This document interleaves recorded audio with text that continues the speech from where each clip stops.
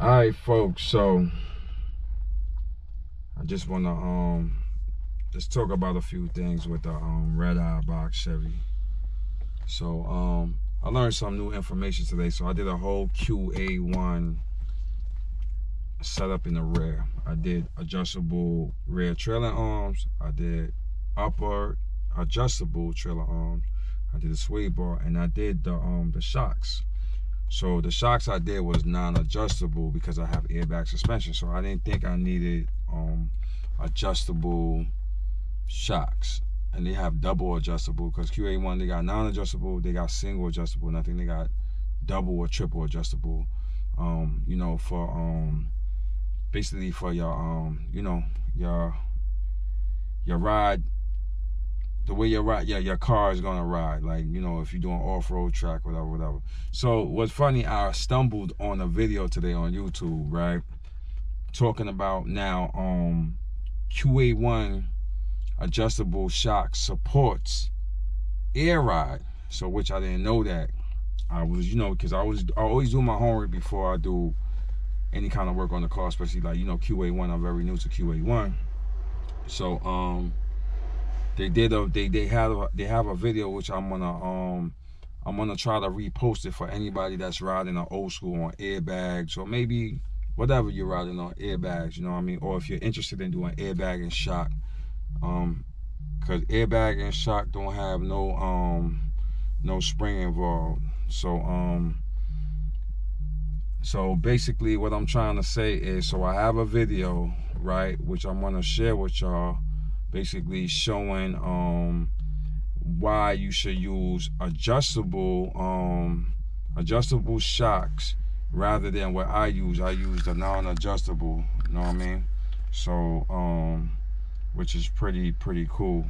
So I gotta revisit my whole setup. I didn't do the shocks. I didn't do the shocks in the front yet because I was just doing the rear, and I wanted to see how everything lined up and how everything worked out before I do the front. So just some info for y'all. If you're doing airbags, just do your homework a little bit, like, you know, with the adjustable, the non-adjustable, you know, how your ride go feel and all that, because it's like a whole scientific mathematic thing with this car, like, you know what I mean, with the ride height, the air ride, the coilover and all that is like really like something real cool that I think like people should look more into before they start doing work on their car, so you can understand, like, you know, how your car's gonna perform depending on, like me, I'm riding on 28s. So that's why I did the airbag suspension, because I'm trying to get the most comfortable ride ever, because you riding on H, you know what I mean? It's like the car's sitting high, the rim is heavy, everything, you got weight in your car. So I'm trying to get the best ride. So now when I ran upon, they was like, oh, I could use the adjustables. Then I was like, damn, I put the non-adjustables when I got the adjustables. So it was talking about in terms of the knobs, it have the function, so when the car goes up and down, the rebound of basically the way it floats, you can adjust it, like, you know what I mean, so it could kind of help, like, you know, whatever you're trying to do with your ride when you hit a bump. So that, I found that was pretty cool. So I think I'm gonna go adjustable in the front, because, you know, your front is basically what's gonna hit the bump first rather than the back. The back hits it last, the front hit it first. So I think I'm gonna go I'm gonna do that. So I just wanted to share that with y'all real quick, you know what I mean, with the QA1. They pretty dope ass company. They support the big car game. You know, they got big car rear end kits, and they have different kits for what we do.